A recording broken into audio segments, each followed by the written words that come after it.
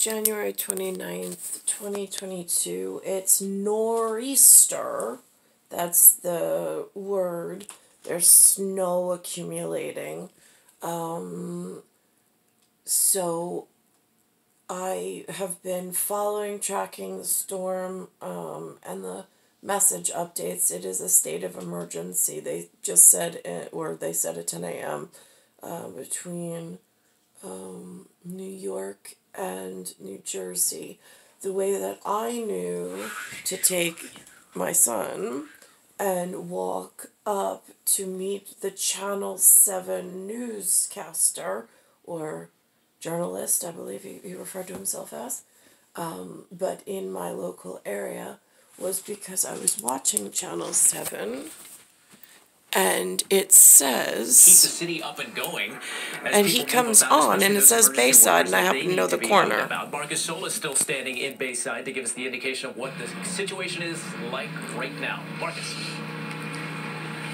And Mike, like Stacy said, the temperatures are so cold that there's a limit as to what the plows can do, the effectiveness of the salt. And they've been at it all morning. They have been going nonstop, and yet they cannot get to the blacktop. The commissioner, sanitation commissioner today said, you will not see blacktop today because the conditions are just so bad. And the wind...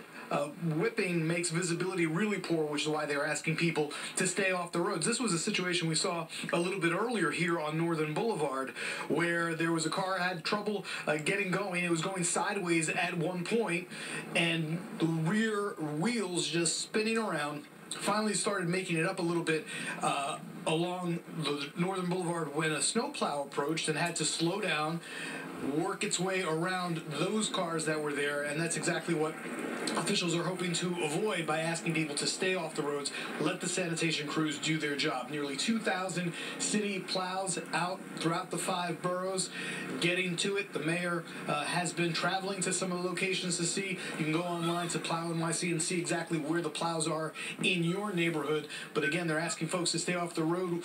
Buses are running, and one bus driver just told us it's slippery out there, but some people actually need to get to work today, and so they are among the few that are out.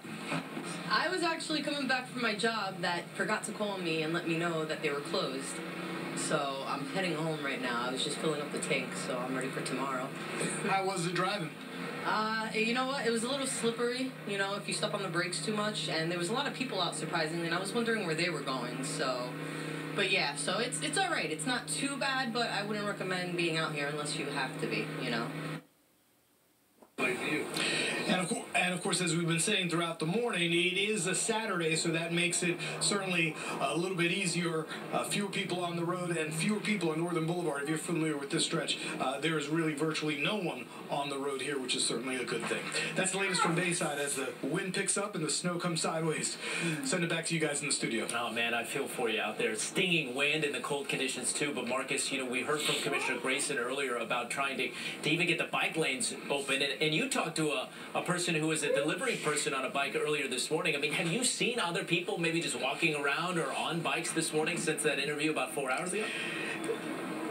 No, the only folks that we're really seeing walking, occasionally somebody comes to the bus stop, because we are near a bus stop and the buses are running, but not all. They're either coming from a business, they worked overnight, or some folks who live in the neighborhood maybe trying to get to the bus stop. But really what we've seen is just a lot of this. The plows coming down, which is certainly a great thing. And at one point, they almost did get it down to blacktop, and we had remarked that, oh wow, it looks like they're making some headway, and then just within, a few minutes, it starts to cover up again and become snow covered, because the wind and the cold, that's been a constant. Now, I would have made him a Long Island liar for familial, just so he's clear, because this was his report at 10:12 a.m. And after I saw this, it was almost my call to action. Because he said that he hadn't seen anybody, and I found out that he was in Bayside.